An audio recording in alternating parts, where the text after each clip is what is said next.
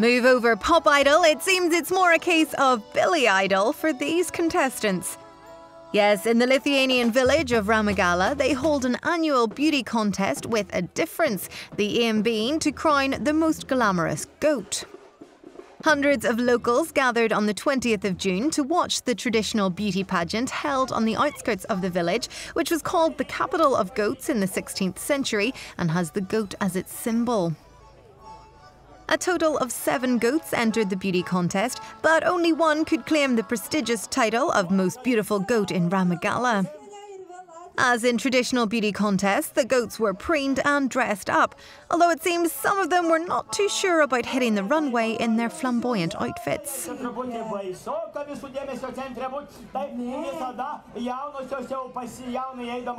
And in this pageant, the girls were more than happy to show off their beards. After parading in front of the judges and showing off their skills, a winner was chosen. Marseille, a handsome dark goat, was crowned the winner of the event, and we just hope she didn't gloat too much about her win.